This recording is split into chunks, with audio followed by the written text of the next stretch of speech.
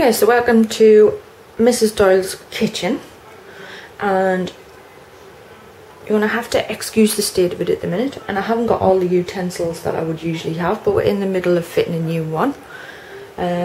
So everything's kind of upside down, packed in boxes, and we're working with the bare minimum at the minute.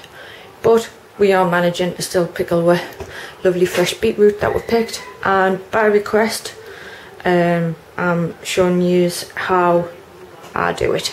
Diggadooley, you did ask which vinegar I use. I use Sarson's distilled and spiced pickling vinegar. This is my personal preference for beetroot. I have tried the malt version and it's not as nice. It's that one, I mean obviously it's down to personal taste, but that one for me is definitely the best one. So some of the things you'll need, ingredients to start with, obviously your beetroot, your pickling vinegar, some sugar, salt, cracked black pepper. That's all the ingredients you need. Some of the pans you'll need a large pan to cook your beetroot, a pan to do your vinegar in, and I also, by personal preference, use a steamer to heat and sterilise my jars. Depending on what you want to do as well, whether you're doing your beetroot whole or slicing, I just use an egg slicer rather than stand there and try and cut it all. You'll need a measuring cup, half measuring cup, and a teaspoon. And I found this in Aldi the other day and it was quite invaluable, because once everything's in the jar and everything's hot, it's a great way to move your jars around. You'll also want some labels and a pen, and obviously a selection of jars that you're going to use.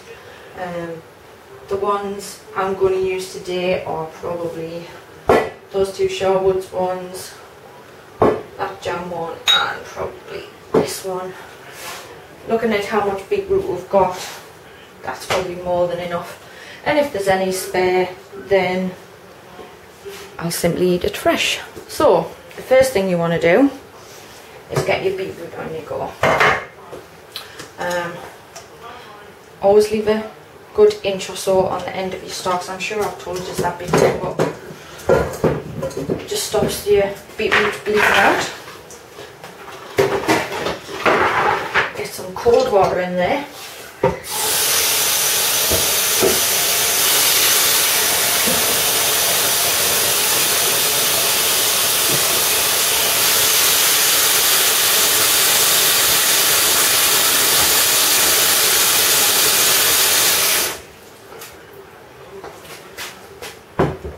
And we'll set that away boiling.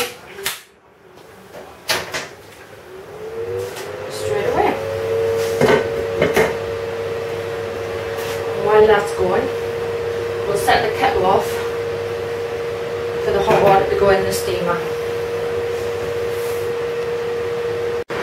Right, so just while I'm waiting for the kettle to boil in, I just want to quickly talk about jars.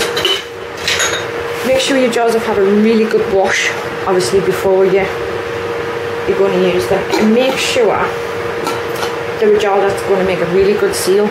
These ones with the potty lids are absolutely perfect, because if you get everything right what you're doing here, this will seal up and it'll last for a month of Sundays in your cupboard. So these ones that are like coffee, these coffee ones with like plastic lids, they're just no good. Don't bother with that.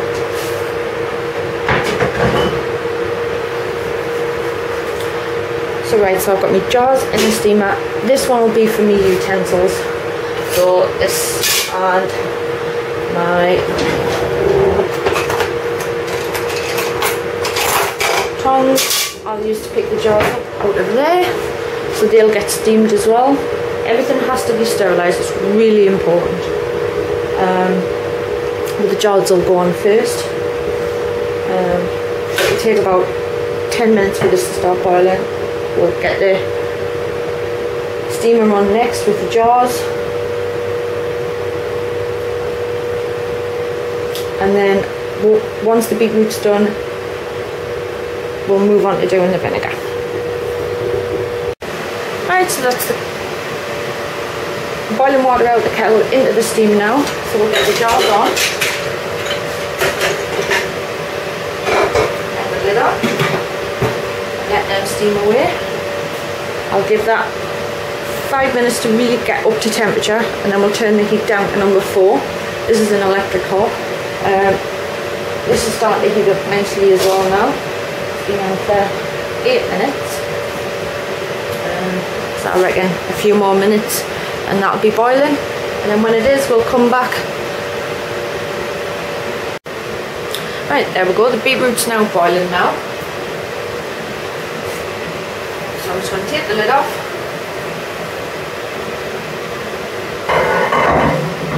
Careful because it's hot. Leave it to go. I'm going to set the timer for 15 minutes. And I'm going to come and check them because they're not big beetroot, but they're not small either. So I reckon from boiling, just give them a check every 15 minutes, and then once they're soft, we'll get them drained, we'll get the vinegar going, and then by the time the vinegar's just about done, they should be ready to touch and peel, ready to go into the jars. So we'll let that go and we'll come back in 15 minutes. Right, so let's give these a check. I had to put the lid back on a bit because it just went completely off the boil without the lid.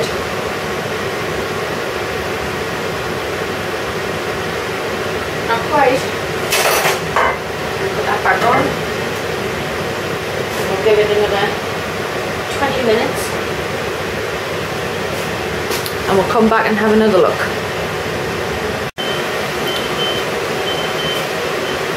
Let's give these one last check.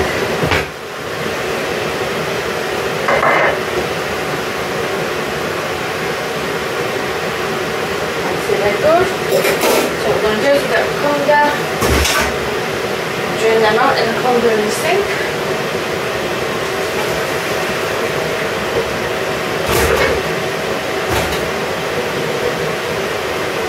What we're going to do is we're going to leave those there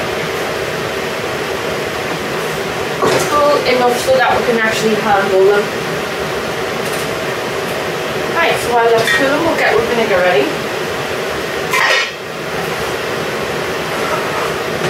Now, I reckon there's enough beetroot there for about the 4 jars, and for 4 jars, about the size I've got, we want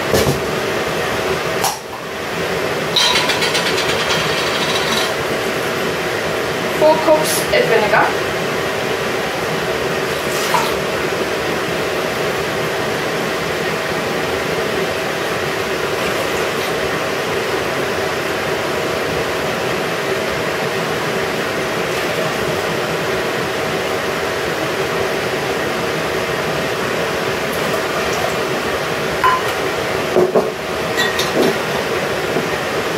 2 cups of water,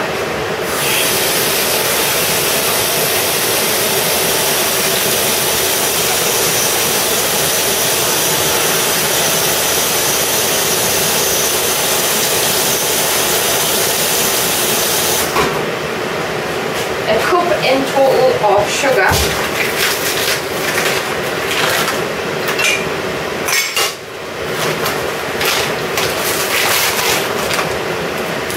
this is a half cup, so 2 of those,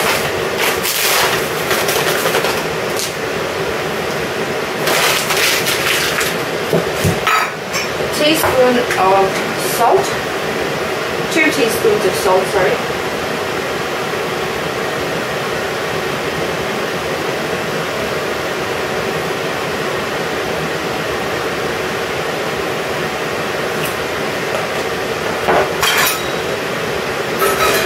and about 2 teaspoons worth of cracked black pepper.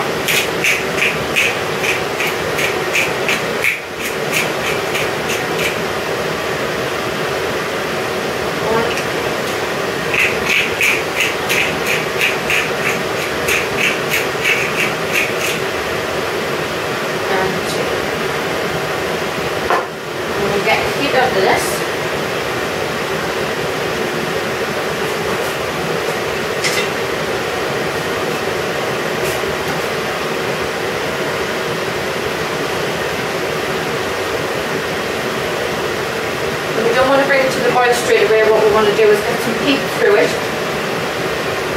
until the sugar's dissolved, and then once the sugar's dissolved, then we want to bring it to the boil. Right, now we need to get these things warmed up.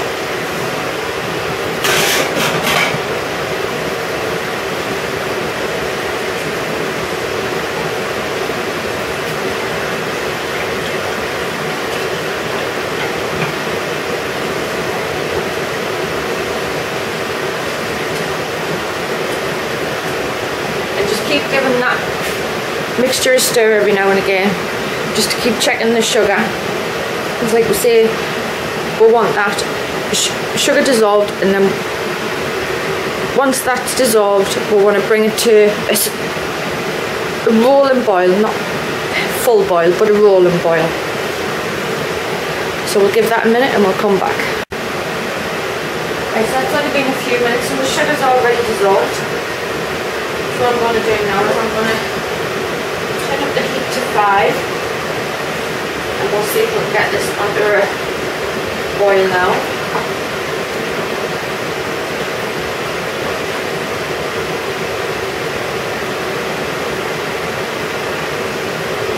You can see the heat's through it quite quickly, so we'll come back and have a look once it's boiling. Right, so that's the vinegar just about on a roll now. So what we're going to do now is we're going to peel the beetroot. It's cool. It's still hot, as you can see. It's still steaming, but it's cooled down enough so that it can be handled. So all I do is nip the top off, pinch the bottom off, and just rub the skin, and it just falls off like so. Nip the top, nip the bottom, and just rub the skin. It just falls off. Right, so we'll get all them peeled. And we'll come. Right, so that's them peeled. So what I'm going to do now is get this lot steamer. Under a clean tea towel just to cool a second. And what we're going to do is we're going to slice the beetroot using my egg slicer, and using this just makes life so much easier and quicker.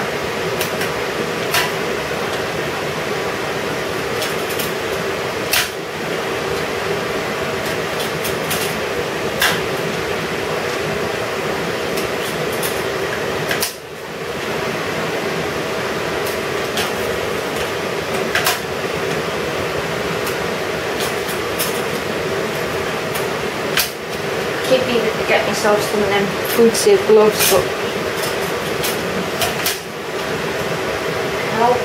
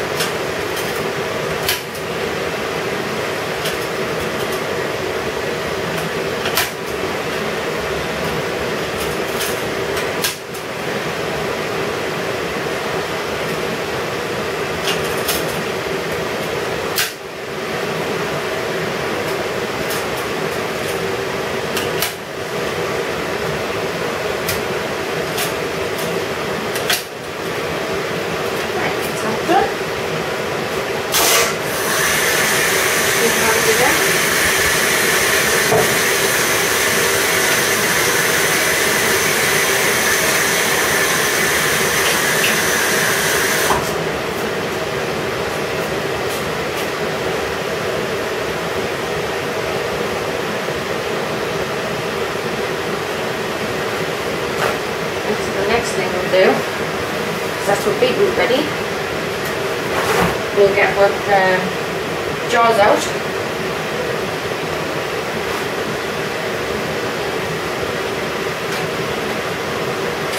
Turn on the heat up now. Very careful, they're extremely hot.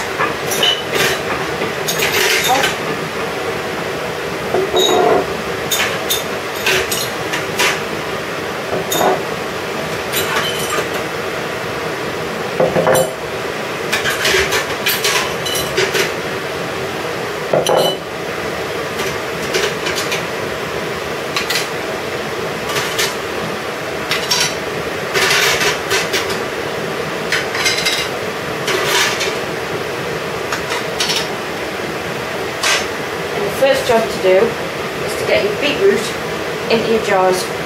Clean hands, get them in, careful of the jars because they're very hot.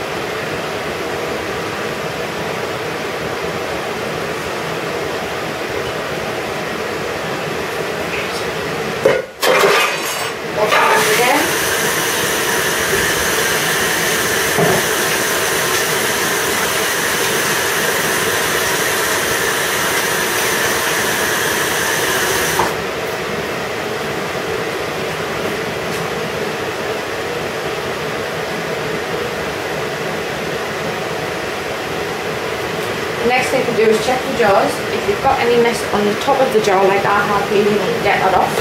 You need it to make a clean seal. Just check them. So, now you need to get your vinegar in. The ladle in the hot vinegar.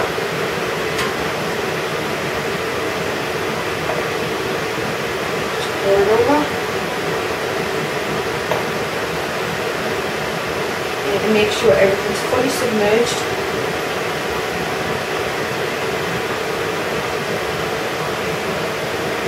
Then you get the vinegar up to the neck of the jar. Now being very careful. Too tall so you can hold it. Hold the jar and get your lid on it nice and tight. Over the side and doing it this way.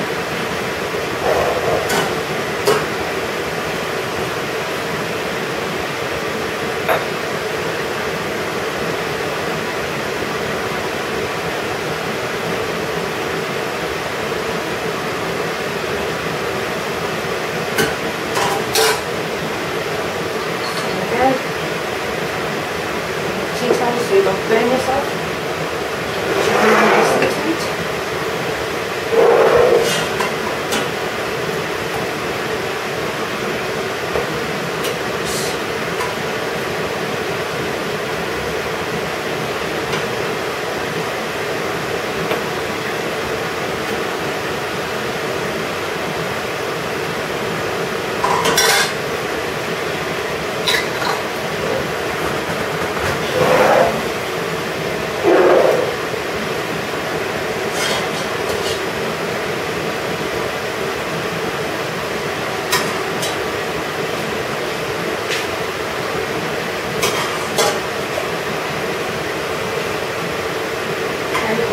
Make sure you're submerging everything.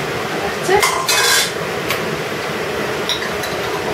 Put the lid on and then put them to one side.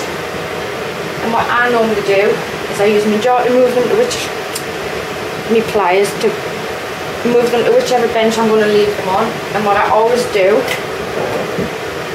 is cover them with a tea towel. And within the next half an hour, you'll hear all the lids start popping.